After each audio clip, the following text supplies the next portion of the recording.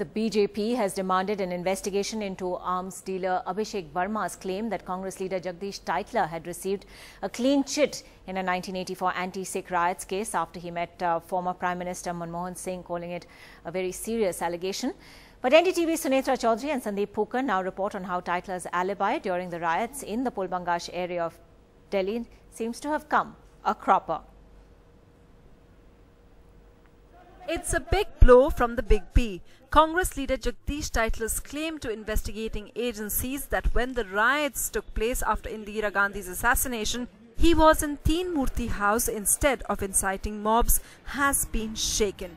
Tytler told CBI he was constantly present in Teen Murti house and could not have been in the riot-torn Pulbangash area. In fact, he also produced video footage showing him with Amitabh Bachchan.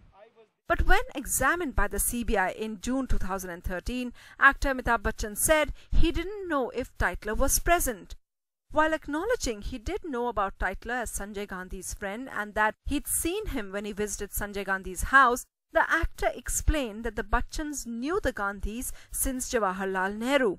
Speaking about events soon after Mrs. Gandhi's assassination, Amitabh Bachchan tells the CBI team who met him at his house in June of 2013 that while many dignitaries visited during that period, including R.K. Bhavan and Gautam Kaul, the actor had no recollection of Jagdish Tytler's presence.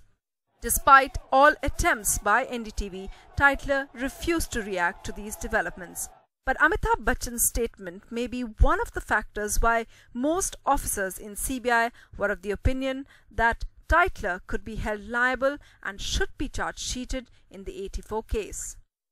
For the Congress, however, the bigger issue is the claims made by another witness, arms dealer Abhishek Verma, who has said that Tytler boasted to him about meeting Dr. Manmohan Singh before getting a clean chit from the CBI in the 84 riots case.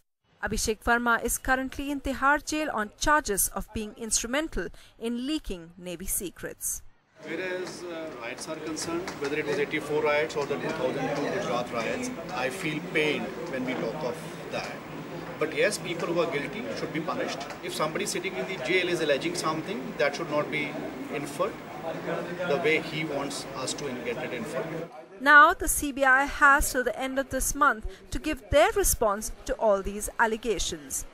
With Sandeep Phukar in New Delhi, Sunetra Chaudhary for NDTV.